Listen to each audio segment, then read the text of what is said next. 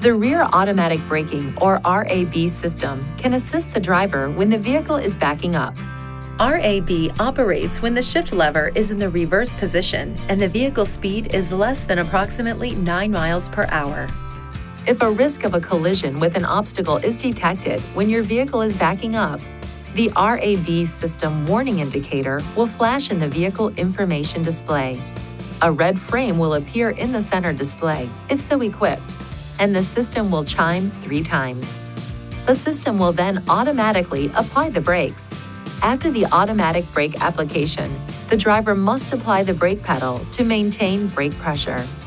To enable or disable the system, press the right or left arrow button until Settings displays, and then press the OK button.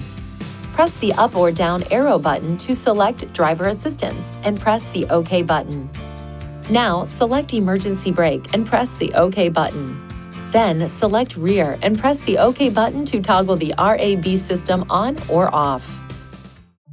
Please see your owner's manual for important safety information, system limitations, and additional operating and feature information.